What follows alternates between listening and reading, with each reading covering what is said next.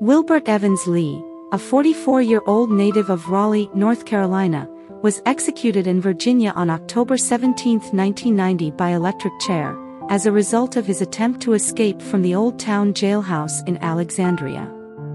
During the escape, he took Deputy William Truesdale's weapon and shot him in the side. Evans admitted to the act but claimed he didn't intend to kill Truesdale. He seized the opportunity when he saw the gate of the prison open. Despite the broken gate, there was no justification for the killing. A jury found Evans guilty of capital murder and determined that he should be sentenced to death due to his violent and misguided nature, posing a potential threat to others.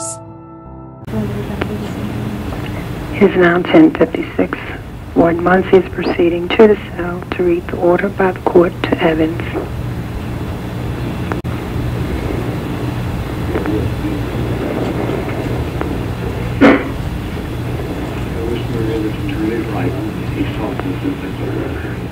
Seems to be a pause. The attorney is still taking a statement from Evans.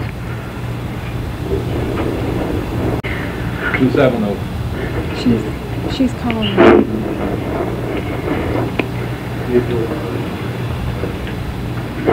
It is now 10:57. The warden is reading the order by the court to Evans. Evans has requested to read it himself. The warden has handed him the order.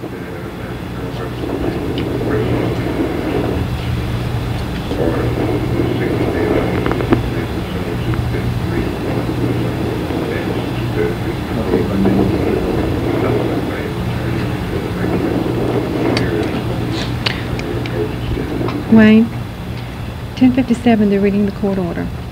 Evans is reading the court order.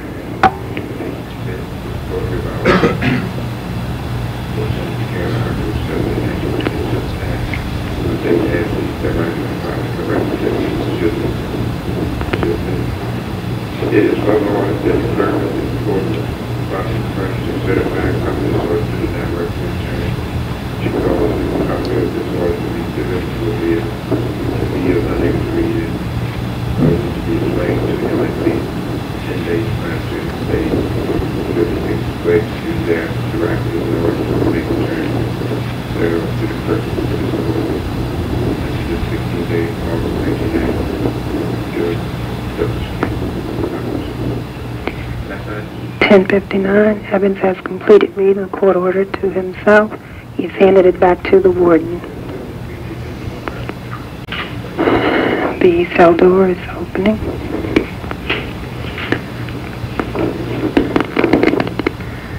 The team is walking Evans out of the cell.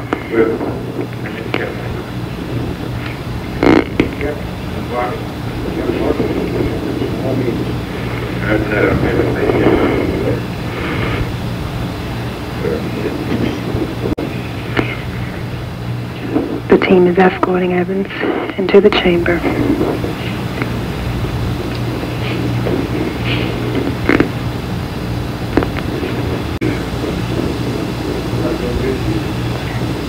The team is continuing to strap Evans into the chair. It's now 11 o'clock.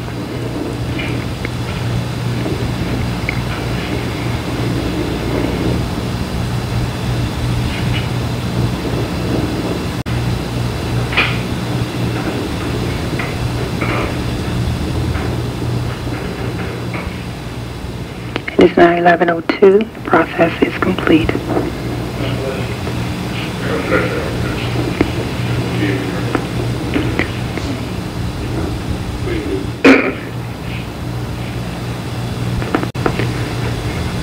It's 11:04. The first surge of electricity has been administered.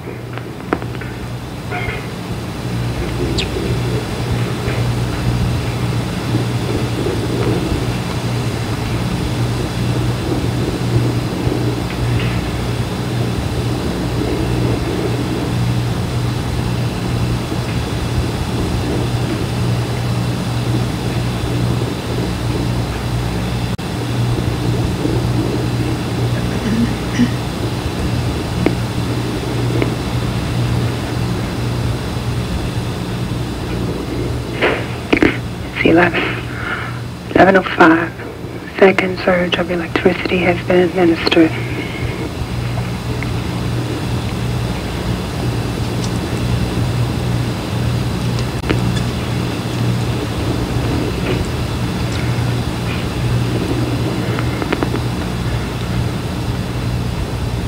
There were no last words?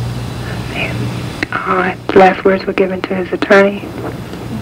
Prior to leaving the cell, he gave the attorney a statement.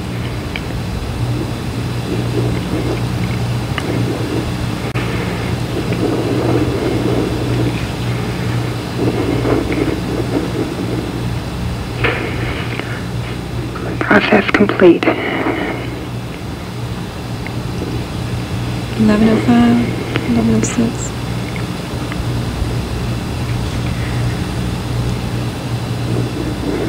What was the time of that?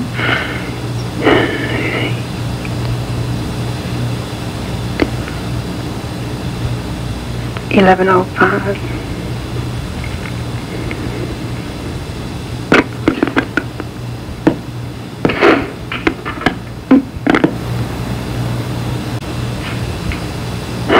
It's 11:08. Team member is proceeding towards Evans to open his shirt.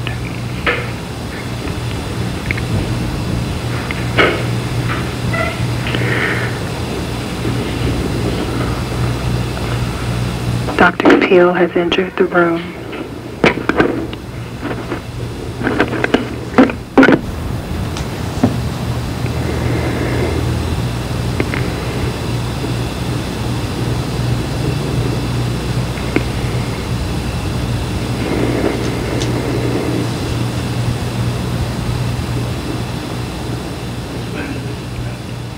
It is 11:09. The inmate has expired.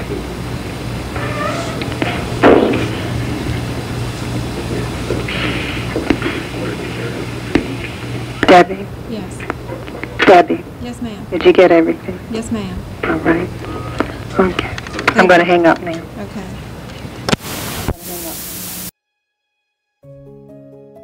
During Wilbert Evans' execution, journalists observed blood flowing from under his leather death mask, with one reporter noting that it ran down his belly and shirt. However, the official tape recorded by the prison did not capture these details. The recorded employee mentioned the administration of electricity but did not mention any evidence of blood. The narrator's voice broke on tape, indicating possible emotional impact, but she never clarified the reason.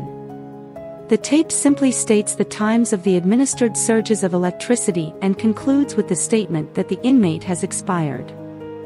Following the execution, the attending physician noted that the body of Evans became so hot that he had to wait a few minutes for it to cool before checking for a pulse.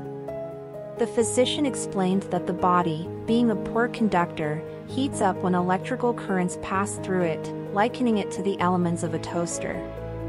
During the sentencing, Alexandria Commonwealth's attorney, John Clark, argued for the death penalty for Evans, presenting false records of Evans' prior convictions, including assaulting a police officer. These convictions played a significant role in the jury's recommendation for death. Documents indicated that Clark was aware of the falseness of the convictions all along. In February 1984, Wilbert Evans faced a new jury and was resentenced by Alexandria Commonwealth's attorney John Clark, who introduced new evidence, including untried charges of a 1978 murder during a card game argument. The jury once again sentenced Evans to death. Shortly after, Evans protected guards and nurses during a death row escape, but the Attorney General and Governor Wilder denied clemency, influenced by political factors including a national campaign for a retrial for another inmate, Joe Giarratano. Ultimately, Giarratano received clemency while Evans was executed in the electric chair.